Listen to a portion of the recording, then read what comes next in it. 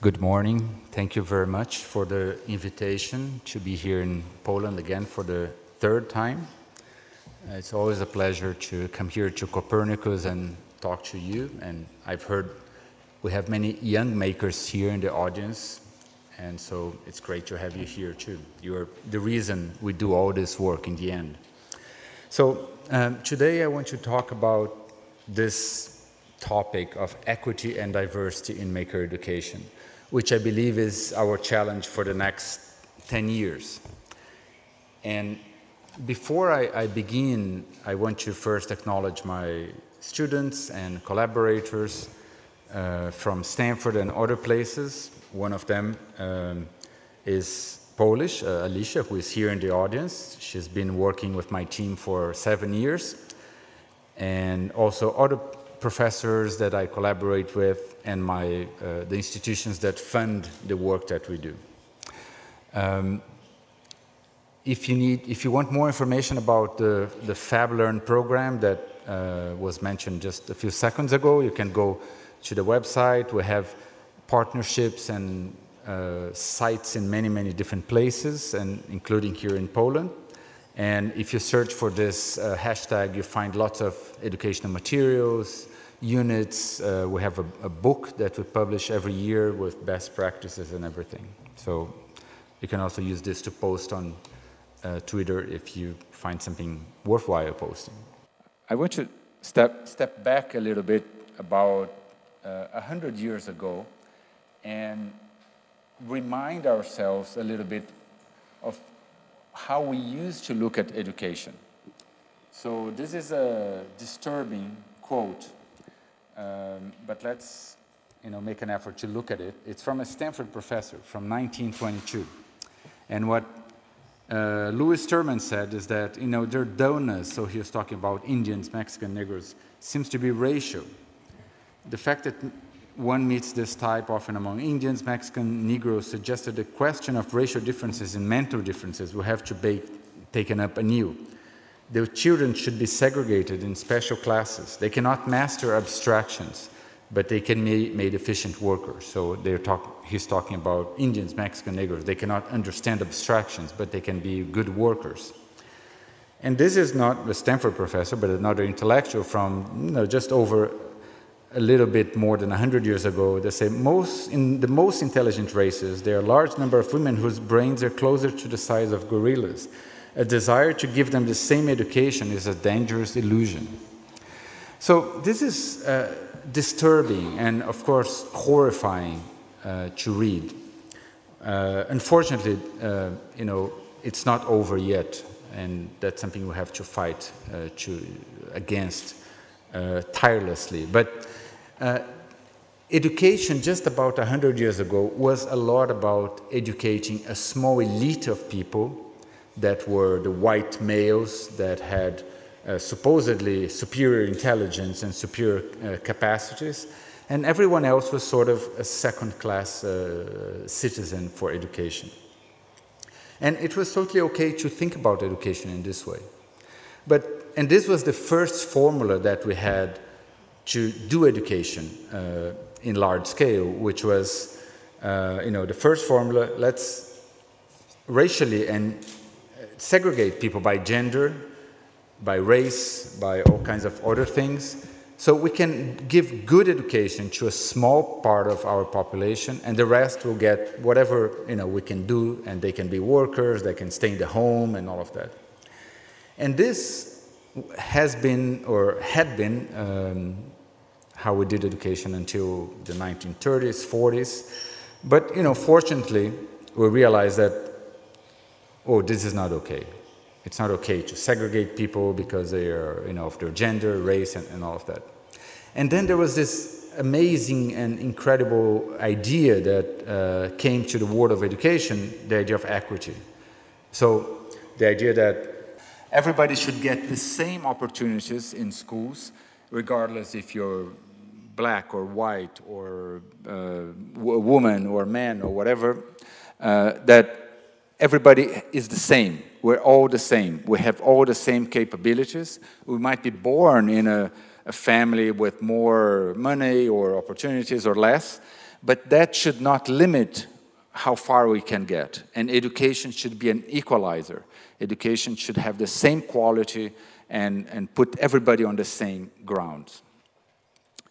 And that is, I think, you know, probably at par with universal health care, the hardest challenge that we humans set for ourselves.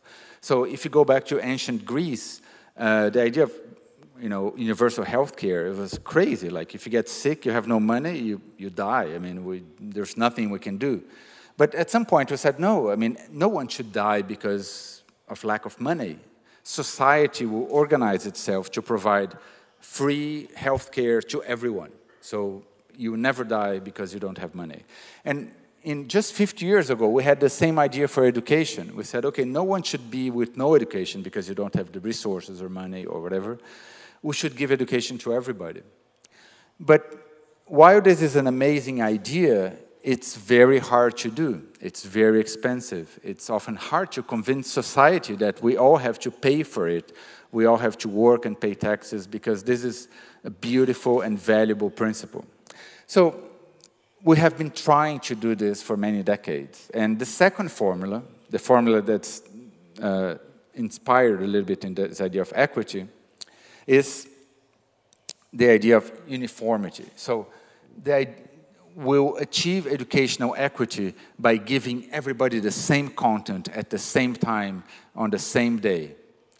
And that's going to give people, you know, the same opportunities, the same, put everybody on the same playing ground. And so the idea is, like, if we could just teach the same stuff to everybody, we'll be fine with educational equity. And every time we talk about giving everybody the same, standardizing and all of that, you know, technologists come to the rescue, because technologists are very good at producing stuff that's always the same, mass producing cars, fridges, TVs, and all of that. And here I'm going to show a picture that you just saw a few moments ago, which was how a French artist from 1899 imagined how this would happen. You just saw this picture in the beginning, which was, you know, we'll grind the books and there will be some magic technology that will put that inside the heads of kids. And, you know, even though this sounds like funny, this was a very real dream, a very real idea. And people like Thomas Edison had this idea in the early 20th century that current textbooks function at only 2% efficiency. Education of the future will be through the medium of motion picture, which is 100% efficiency. So, you know, sort of the same idea, right? That we'll somehow find this technology that will replace teachers and that will make education efficient so that we can give high-quality education to everyone at a low price. The same idea came back with the radio, where you can read, you know, the unprivileged school becomes the privileged one because you can have the best teachers for everyone. And then the TV, and then machines that were sort of precursors of this kind of personalized learning systems, where you had this sort of pre-computers that showed you, you know, sort of a slide and asked you questions and all of that from the 1950s.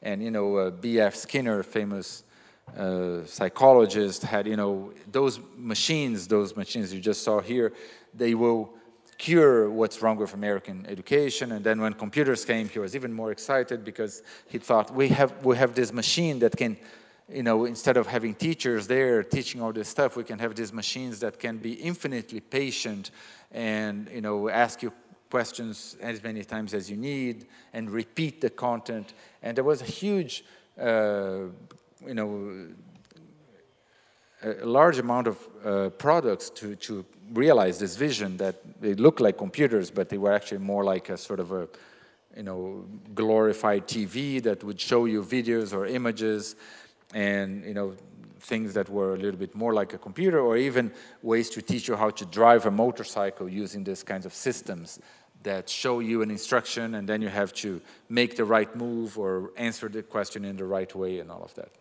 So, you know, all of those things, all of those systems of automating education, delivering education, the same education to everybody at the same time, they started to become a bit more personalized, in quotes, because people said, okay, like computers, they don't have to show the same thing, but we can make it personalized by allowing people to go faster or slower and all of that. However, the content that people were getting was still the same. So when people call those systems personalized learning, or you know, it's a little bit like you're in a prison cell and you can walk around the cell at your own pace. So it's not really that personalized. It's just like everybody's getting the same. You can go a little bit faster, a little bit slower. But anyways, this was the second formula to achieve educational equity, inspired by technology, which was, let's come up with machines that can deliver content, deliver education. And what happened with all of those, for the most part, is that they failed. So this is the famous project called School of One, which was supposed to be a computer-based systems to deliver personalized learning to kids at low cost and everything. It was implemented in New York City with lots of money and investment, and it failed. Then there was another big company called Amplify that kind of took this idea again and built these tablets with content and videos and tests and kind of textbooks, and said, okay, now we're going to do this, you know, through technology, and it also failed, as you can see. Then we went to kind of MOOCs and online courses, and, you know, and even though they have some interesting applications, but they kind of failed to revolutionize higher education as the original promise was. And then, you know, even huge, enormous companies like Facebook try to invest in those systems of personalized learning or computer-based learning. For example, Facebook designed this thing called the Summit Learning Platform and partnered with a network of schools in California called Summit, and put their best engineers to design a system that would present people content in a personalized way and make, you know, teachers work easier. So, and what happened to the Summit Learning platform is that it also failed. And parents started to kind of, you know, reject the system and ask the districts to kick Facebook out of the system, and, you know, many different places in the US. So this second formula for achieving educational equity that I'm talking about is based, especially with the help of new technologies, based on this idea that I'm going to read, and this is from Larry Berger, which is the CEO of Amplify, which is a big personalized learning company. So he says, you start with a map of what kids to learn, then you assemble a vast library of learning objects, videos, tests, texts, and PDFs, all kinds of things, and you ask an algorithm to sort through and find the optimal learning object for each kid at a particular moment. Then you make each kid use the learning object, and you measure them. You measure if they learned what they were supposed to learn. You move them to the next place in the map. If they didn't learn it, you try something simpler. So you have this map with these learning objects, and you're constantly testing kids and moving them forward or backwards. And then he says, if the map, the assessments, the library were used by millions of kids, then the algorithms would get smarter and smarter and make better, more personalized choices about which things to put in front of kids.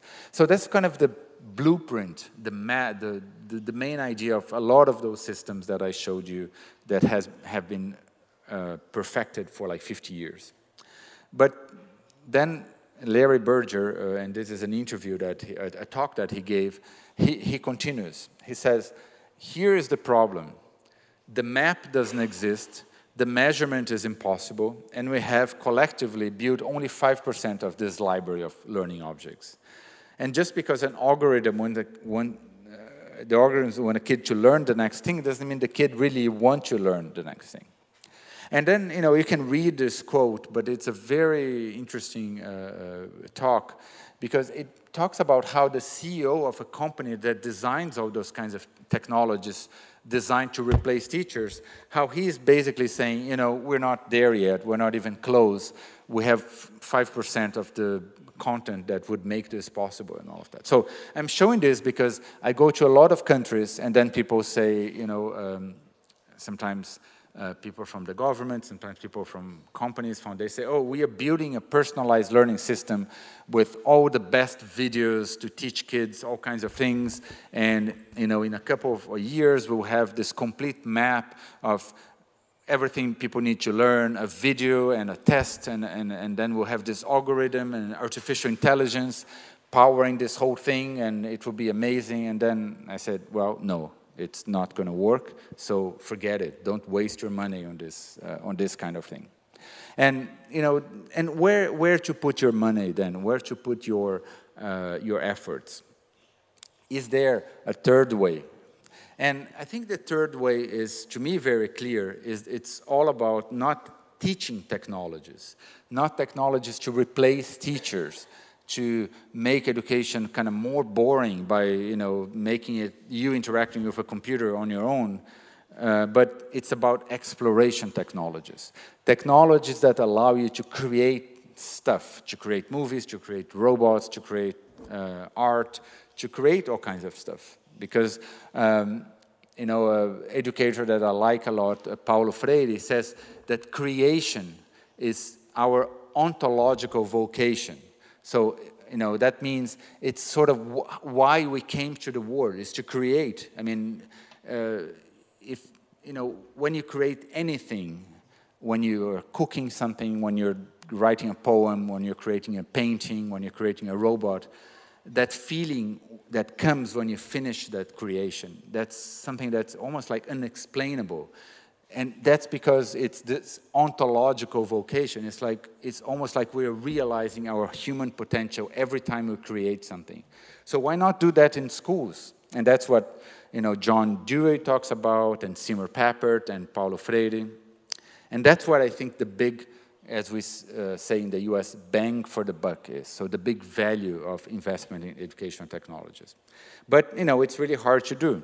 It's hard to do because teaching the same stuff to everybody at the same time is, it's not easy, but it's easier than allowing people to create, to build, to do their own kind of projects and realize their own ideas and everything. But, on a more optimistic note, I think in the last 10 or 15 years, there are lots of good news about making these kinds of technologies feasible and scalable. And so what happened in the last 15 years. So the first thing that happened was that a lot of the things I'm talking about, people creating their own stuff, they learning things they care about, constructivist kind of education, those things got sort of renamed or rebranded as 21st century skills. So, if you talk to a minister of education or a secretary of education, say, oh, we want to do constructivist education. They say, what? No, this is crazy stuff. This is like stuff for you crazy educators. I don't want to do that. But if you say, we're going to do 21st century skills, then everybody's like, yeah, sure. Every official in the government will be, yes, we want to do that. But 21st century skills is nothing more than a rebranding of constructivist education, which is about critical thinking, which is about building our own understandings of things and all of that. So that's great because, it's sort of a trick. Now they want to do constructivist education and they don't even know they're doing it. So there is huge social acceptance of these kinds of values of progressive education. The second thing is that people started realizing that one thing that's very important is motivation. So this comes from a paper by two US researchers, and they looked at data from thousands of kids in the US, kind of longitudinal data. And people used to believe that the best predictors for career choice in STEM, in science, technology, engineering, mathematics, were course taken in high school and your performance and your grades. So let's say if you got A's or if you got good grades in math and science, you're most likely to go to a career in math and science, right? Does that sound right? What do you think? Yeah. Do you think that's the best predictor for a career in science is if you get good grades in science? Well, it turns out it's not. Turns out the best one is your interest and future relevance of science when you're in 8th grade. So if you go to an 8th grader, at least in the US, and you ask them, are you interested in science? Do you see science as something interesting for your future? Do you see yourself as a scientist? And if they say yes, even if they have bad grades, that's a better predictor than their grades. So people started realizing that interest is really important, motivation, engagement. So if you get, you might get, and you know, that happened to me when I was in high school. I had lots of friends who were getting A's in science and math, and they hated it with a passion, because they were just doing it as a sort of, you know, a game. Like, okay, I'm study, I get good grades, but the more I study, the more I hate it. And I guess you can relate to that maybe in some of those disciplines. So engagement and motivation is really important. We need to get kids to like those kinds of disciplines. It's not just about performance, it's not just about tests. The second thing that people realized is that, you know, the stuff that we're teaching is pretty old. So this is, you can see it's excerpts from a textbook, a math textbook. Of course, it's, you can realize it's old because of the font. But this is, you know, you can see the algorithms for multiplication, the multiplication table, and, you know, how you add numbers and all those kinds of things. And so this was being taught to kids in a school. And can you guess when? So in 1478, this is the first textbook in mathematics in kind of modern Europe from Treviso in Italy. And so, you know, people are like, oh my God, like we're teaching the same mathematics for 500 years. So it's not even about just the method of teaching, it's the actual content. It's just too old. We can do all of this on our phones. Why are we spending the same amount of hours teaching this stuff now as we were teaching, you know, 50 years ago or even maybe 500 years ago? So, you know, by realizing this, people start, okay, we need to do something different. So some countries are doing something different, and I hope Poland will be one of those. So in Canada, for example, in British Columbia, they created a whole new mandatory course in the national curriculum called Applied Design Skills and Technologies. So what is this for? It's to create prototypes, create inventions, learn about design, learn about engineering, invent, create, and all of that. So that's a mandatory thing in Canada, in British Columbia.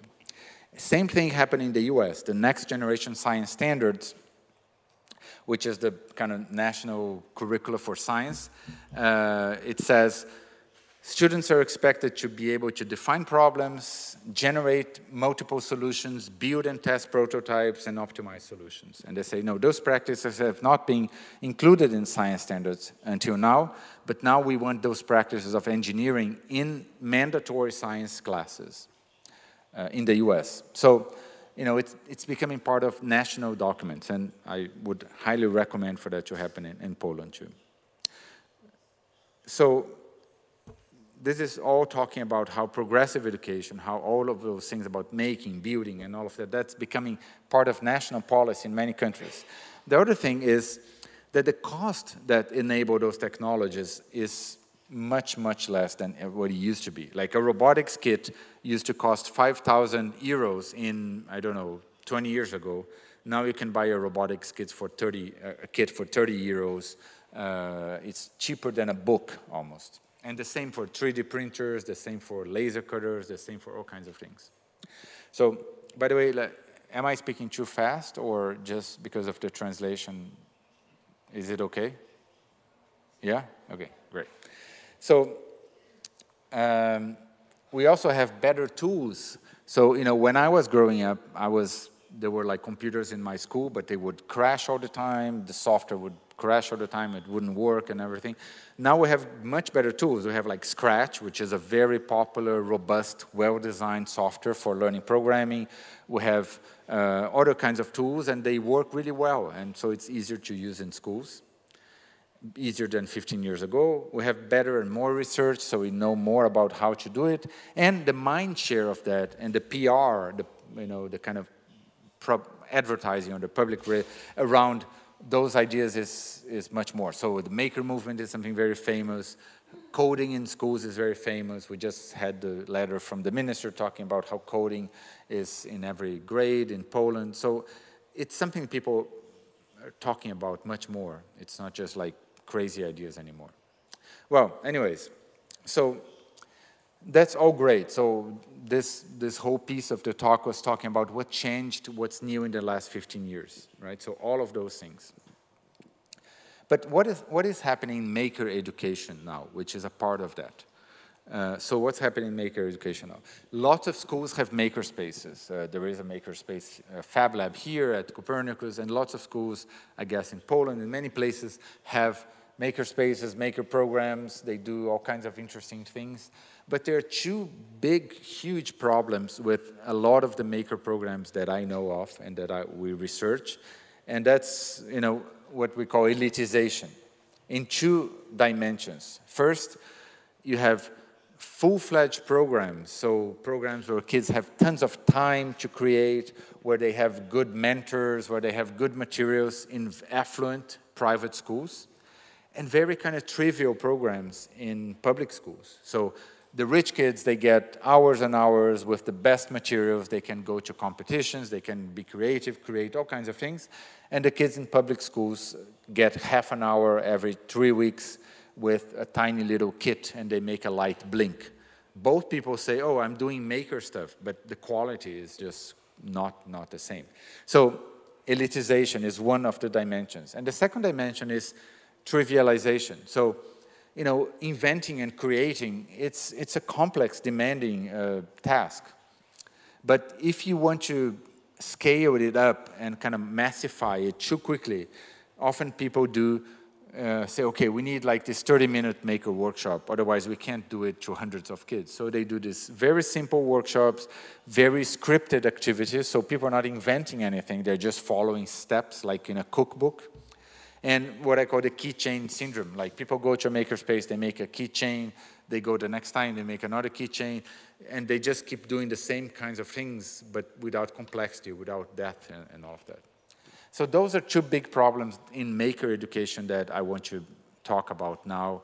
One is elitization, so this phenomenon of giving the real maker, the high-quality maker education to the rich, affluent children, and a very simplified version to the less affluent schools, and trivialization, which is making it very simple, so simple that it's almost not worth doing. So what are the three frontiers to overcome that situation? What are the three frontiers for equity in maker education? So one is integrating it into the classroom. I mean, it's important when you're starting to do it after school, but at some point you have to start going into the classroom, into the curriculum. Otherwise, as Robert was saying, you have all this self-selection. So only kids who are already good at it do it, and the other kids don't do it. So just some examples of how to integrate it into the classroom. So in this school in California, we had a science teacher who used to have the kids go to the science lab, and every child had 30 seconds, you know, to look at a microscope and draw something, and every 2 weeks they would go to the lab and have this 1 minute, whatever, of time in a microscope. And then the science teacher teamed up with the maker teacher and say, why don't we build, you know, we let kids build their own microscopes. So they built this kit with very low-cost lenses, and then they gave one to each kid. They assembled these microscopes, and then they started doing science projects with their own microscopes that they kind of decorated and made very pretty and all of that. And so instead of the microscope being a 30-second experience in a science lab every 2 weeks, they had a microscope in their backpacks. They could take it everywhere, do all kinds of interesting investigations, take pictures with their phones or tablets, and bring to the school, to the science teacher, to discuss and to say, okay, what is this about? How can we,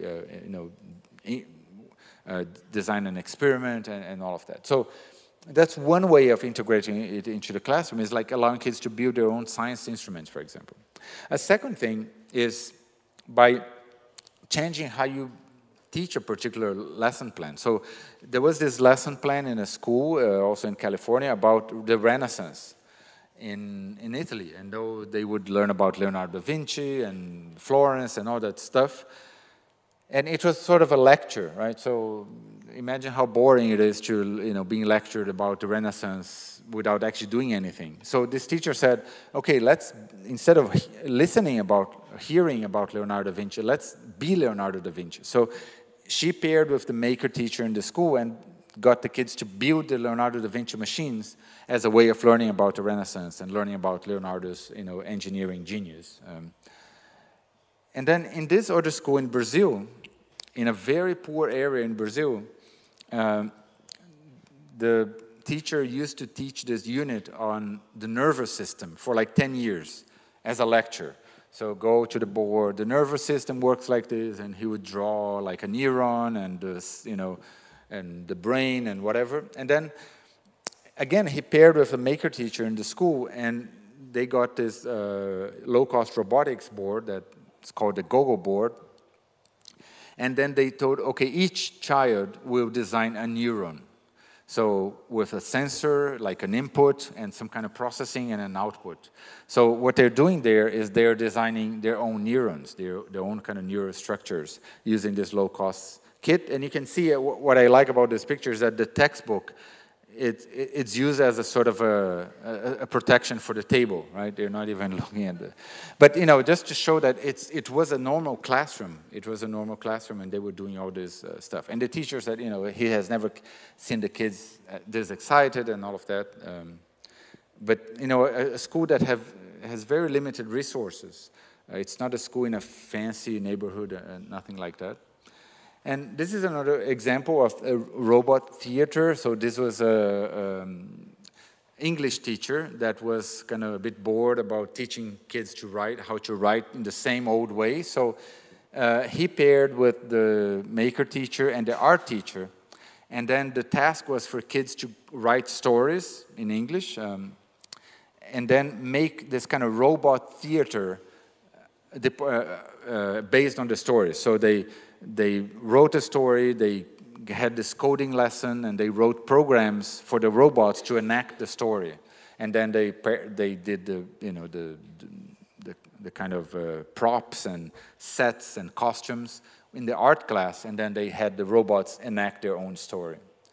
And then there is something we developed in my lab called bifocal modeling, where we kind of merge science inquiry and maker activities. So the idea is that you design a sort of a science experiment on the computer, so you can see this kind of roller coaster experiment where you let a sphere kind of go down, and then it does like this, and you measure the time. So you're looking at like gravity and things like that. So you build a virtual model and a physical model using all kinds of maker tools, and then you have to compare both and see if they're different, if they're the same. The same thing with chemistry. You can do bifocal models where you do an experiment in the beaker, as you can see there, for diffusion, and then you do it on the computer as well, and then you compare and contrast. And then we build also a version of that that's called the lab in a cloud, which is remote. So you can do experiments in a school, even in a school without a lab. So this, for example, here, the student is controlling a microscope that's sitting at Stanford from their school and controlling the direction of those kind of unicellular organisms and how they're swimming. So the microscope is at Stanford, and the kid is in a school without a lab, and then they can do all these kinds of things. And then they can do very interesting experiments, kind of comparing different hypotheses, different models. So here, in the blue, here a student is comparing two different models, so two different explanations for this phenomenon of the swimming particles. In the blue one, so the gray stuff is the data from the actual microscope. Then the blue area is the results from the first model, from the first explanation that the child came up with. And then he said, okay, this is not a very good, so let's try another kind of explanation. So the system automatically overlays data and your own hypothesis. And then you can later do a kind of aggregate visualization where you compare your own versions of different explanations to see which one fits the data better, right? So that's, another way of using those kinds of technologies to make science more engaging, more interesting, and to make kids work in more sophisticated ways. So that's the first dimension, is making part of the classroom, so integrating into the classroom. The second one is making it real. So let's take making to the real world. Let's do real projects that can impact your life. So this is in Thailand, in a school that's our partner, and the kids built their own segways, so they can kind of go to school and back, in this kind of vehicles that are sort of made using recycled wheels and recycled batteries and all of that. So, they built their own segways in the Maker Lab. This other school in the rural area in Thailand, the kids engaged in creating an irrigation system for the farm that would automatically find the best time for irrigation. Because sometimes, if it's too hot, it's not a good idea to water the plants because everything will evaporate. So they had the system with temperature sensors and all kinds of things that would automatically find the best way to water the plants. In this other school, this was, this is the janitor at the school. And he had to go every morning at 6 a.m., put his ear on this water pipe to see if there was water flowing. And if not, he would have to turn on the pump to fill the water reservoir in the classroom and wait 2 hours, and then only after 2 hours people would have water in the school. If this guy was sick or if he was late, there was no water in the bathrooms and all of that. And then the kids were like, well, this is not a great situation. So they designed a prototype of an automatic pump system that would just automatically detect when the water level is low and turn on the pump. And this was a prototype. But then they said, no, we don't want a prototype. We want the real thing.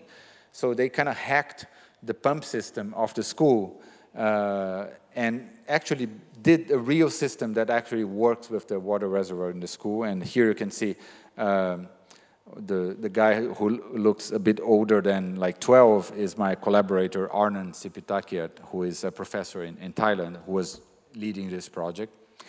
And another example is that sometimes kids have other ideas. It's not about science or math, but sometimes they are passionate about music.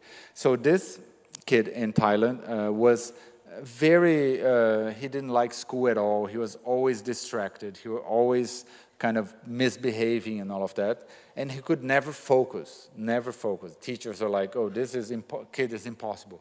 We can't deal with him. And then he went to the Maker Lab, or the Fab Lab that we built at the school. And he said, I want to build my own guitar because I love music, and I don't have my own guitar.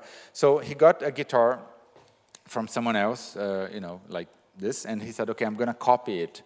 And then he started building a guitar, and then, he started dealing with all kinds of interesting things, like the resonance and the length of the strings, and all kinds of acoustic scientific problems and all of that. And then he basically couldn't take him out of the lab anymore because he was so interested, so focused on getting this guitar to work that the teachers were like, I don't know what's going on. Like, we can't get this kid to go home, because he was so passionate about music, but there has never been a way for him to realize this passion in school. And that's where he, the first time that he experienced being passionate and he was not distracted by nature. Sometimes we give kids this, attention deficit disorder medication. It's just because they're terribly bored with what we offer. But this kid had no problem. He just needed something to be passionate about. So that's the second frontier, is making stuff real, making it interesting, making it relate to the real world and all of that. And the third one is research. So that's the last one. So let me begin by talking about one project we did where we looked at technological familiarity in many different countries, 3 different countries, asking what kinds of technologies, asking kids, children, what kind of technologies you're familiar with. So, we always say kids are digital natives, they can do all kinds of things on their phones, whatever. When I was growing up, we used to say, oh, kids can program the VCR, you know, very easily. That was the technology that was current in my time. So, but these were the results. Yes, it's true. Kids are digital natives. They can use phones, computers, tablets, everything very well. So 4.7 in that scale. But when we started asking about, okay, can you produce content, so videos and music and all of that, you know, it was not bad. It was 4.0, but lower. But when we asked, can you produce stuff that's not like media things, not like videos and music and stuff for YouTube? Can you make a robot? Can you program a computer and all of that? Then, you know, less than half of the students that were users of technology were creators of technology in that sense. I mean, it's a lot easier to create media products because we have a phone, and a phone is basically a video editing machine. But a phone is not a good tool for programming. A phone is not a good tool to create a 3D printed object. It's not a good tool for creating a robot and all of that. So those tools, they are, you know, not in kids' pockets, and they are very important tools, and they have to be in schools because otherwise we cannot democratize those kinds of tools. Because we democratized in a way media creation because everyone has a phone, but we have not democratized coding. We have not democratized robotics, physical computing, and all of that. So that's one reason why we need those labs in schools. The second study I want to talk about is this one. So what we did here was to compare two groups of kids. One group first had a lecture and then did exploration. The second group did the opposite. First, they did the exploration, and then they did the lecture, right? So, I mean, I'm sort of giving it away, but which group do you think performed better at the post-test? The group that had a lecture first, or the group that explored first? You know, this was a content topic in biology. So what do you think? I mean, maybe you can read the graph, and you might be able to tell. Yeah. So the kids who explored first, even if they had no knowledge about the topic, they performed 25% higher than the kids who had a lecture first, right? So that's what I'm saying. So letting students explore things before they get a lecture, in this case, I'm not talking that this is valuable, it is the same for every topic, but in these studies, and we did 4 replications of these studies, letting students explore increased their performance in 25%. So instead of giving them the content and then say, oh, now you have half an hour to play in the lab just to see, you know, do something fun, that's not great pedagogy. It's much better to give them an exploration activity, let them struggle and, you know, be a bit frustrated even, and then you give the content, because then they have all the questions in their heads, right? So this was one of the studies that was kind of influential because people realized, okay, this thing about having maker labs is not just like for fun. It really increases people's performance in different traditional school topics. Third study I want to talk about is about collaborative learning. And then there'll be one more. So what we're interested here is, you know, also in this issue of equity, because if you have kids working in groups in a makerspace, often you see that, you know, kids who already know stuff, they take over, they do everything, and the other ones are just watching. So we did a study about this where we had pairs of students working together, and so doing a given task. And then we used some special technologies to determine who was the driver and who was the passenger, right? So the driver is the kid who takes over the computer and the kits and everything, and the passenger is the one that ends up being more like an observer, right? And kind of helping out, but not really being the driver of the activity. And then we also split this group into the group that was the kind of high performer, kind of higher grades, and the lower grades, right? Anyway, so when we had 2 high performance kids, so 2 kids with high average, high grade point average, you know, 2 students that were having good grades, working together, they learn a lot in the post-test. So the learning gain was very high, as you can see, almost 10 points. When two students that had low grades were working together, the gains were much lower, about 5.5. When we mixed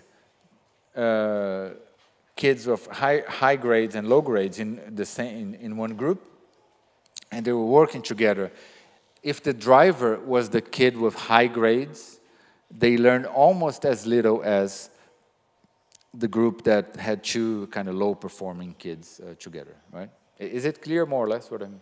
Yeah. And then when you switch, so when you let the driver be the low-performing kid and the passenger being the high-performing kid, which is kind of counterintuitive, because often we say, the best kids should be leading things. They learn almost as much as two high-performing kids. And you might, be thinking, so why is that? What's the miracle? The idea is that letting the less experienced students drive the hands-on activity almost doubled their learning. So why? Because when you have the least experienced student driving, you generate dialogue, because he's going to ask the other one, and the other one is going to tell him or her. So on-topic dialogue is one of the best predictors of learning, as we know from research. If the high-experienced kid is driving, there's no dialogue, because he or she, they're doing everything. When we inverted this, then there was a lot of dialogue. People were talking about it, and then they were learning much more. So that's the kind of thing that, I talk about this, because I try to explain that research is really important, because without research, we would never know this. And without knowing this, we could never train teachers to design classrooms in this way. So we would be missing a huge learning opportunity, because we would never know that this is, the optimal way to organize a classroom, especially a project-based classroom.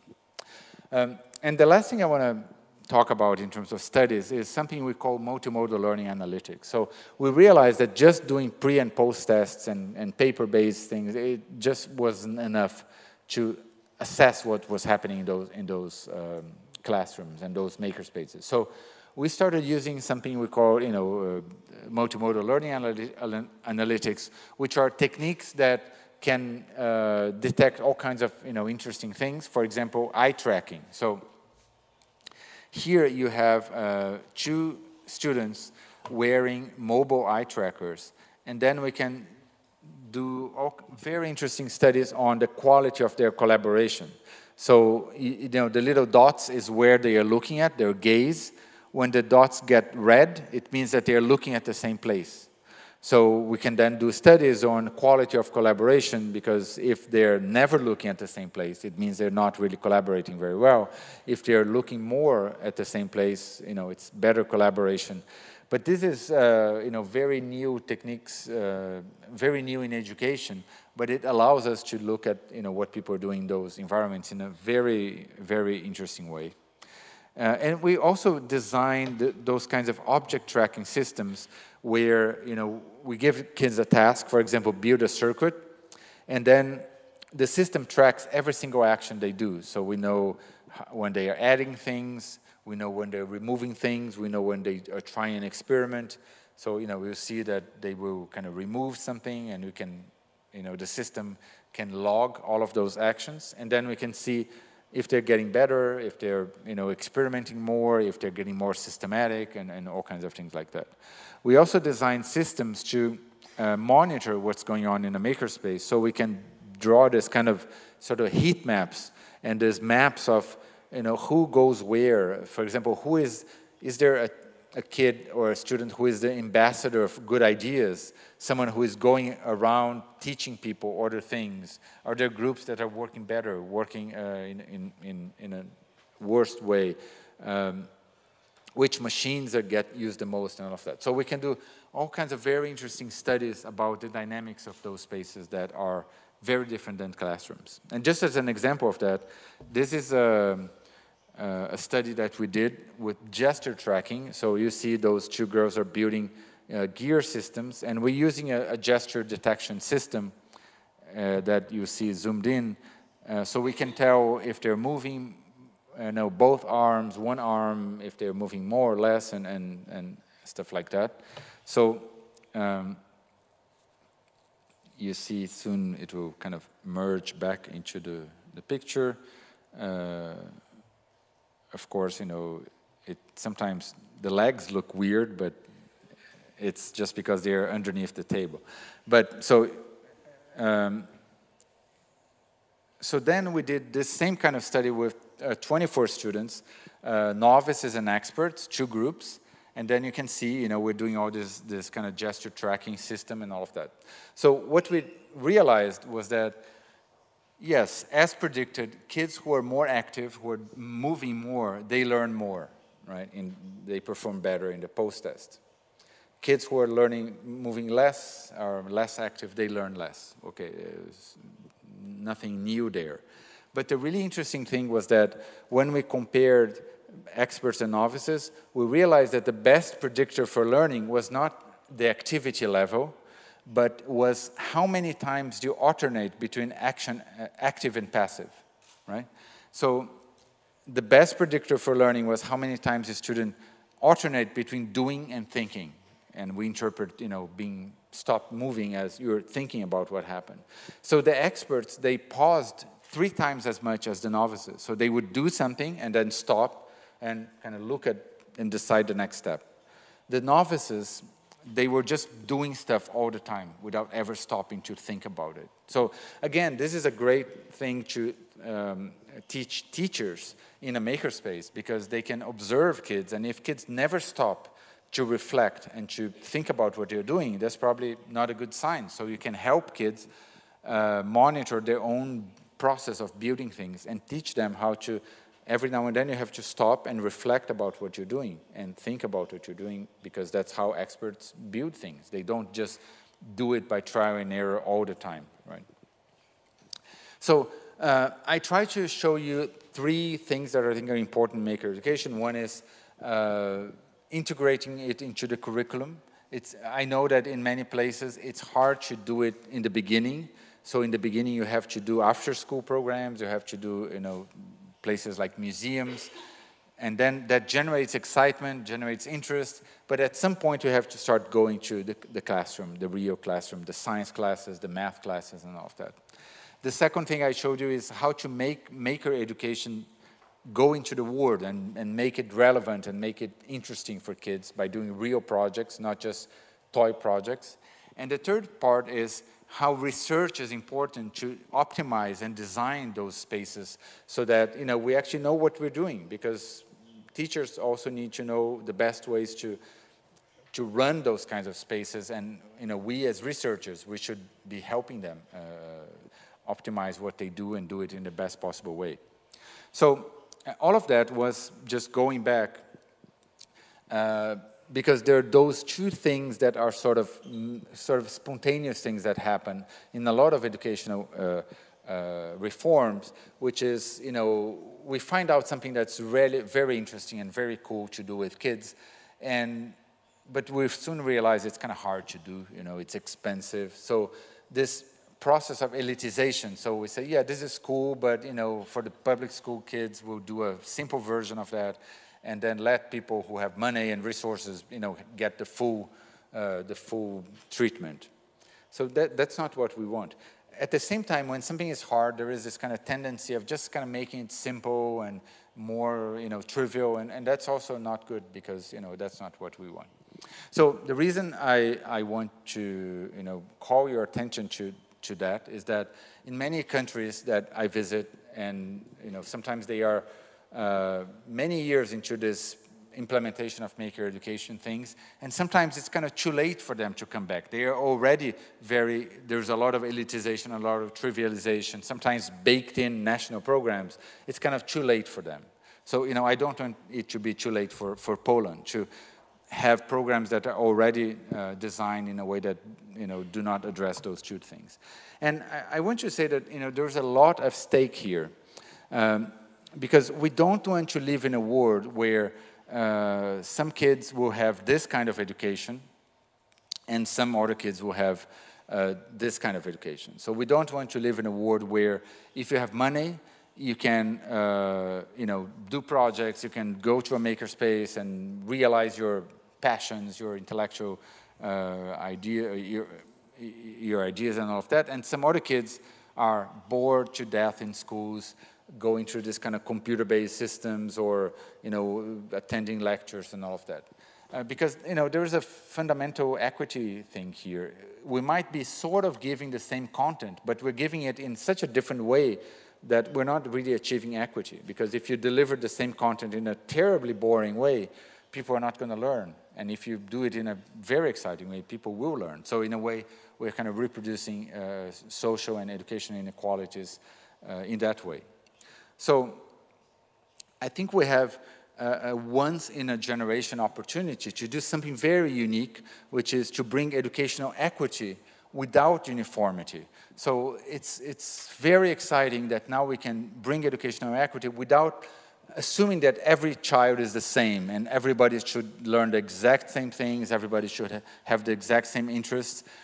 Because we know children are different, teenagers are different, young people are different, just like we are all different, right? But in school, we kind of have this illusion that we can treat people as just this uniform mass of people and teach exactly the same things, and they will somehow kind of adapt to that.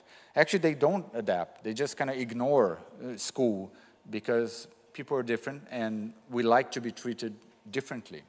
So, you know, the future, I think, is all about finding your own passions and educational and intellectual pursuits, and less about being like everybody else. I mean, that's what we like as adults, right? We don't like to be treated as a number, to be kind of, you know, consume mass-produced stuff that's all the same. We, as adults, we like to be respected as people. We like to be respected as people with, you know, different ideas and all of that. And why not? Why deny this to kids? In the name of what? Of, you know, saying, oh, we just can't do it. It's too hard, or we don't have time, or we don't have resources. I mean, those people in schools, they will be the adults, obviously, of the future. They will be running, you know, countries and companies and all of that.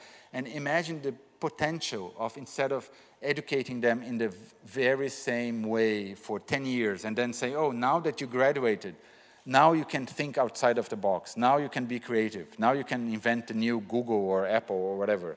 I mean, they won't, because they spent 10 years in school learning how not to do it. So how can we expect them to do it? So I think the future is all about finding that, your own passions, your own intellectual pursuits, your own ideas, and not about uniformity. And I think the important thing is that if school does not serve that purpose, it will lose its purpose, and we'll live in a world where school is less and less relevant, and that's a future I don't want to be in. Thank you very much.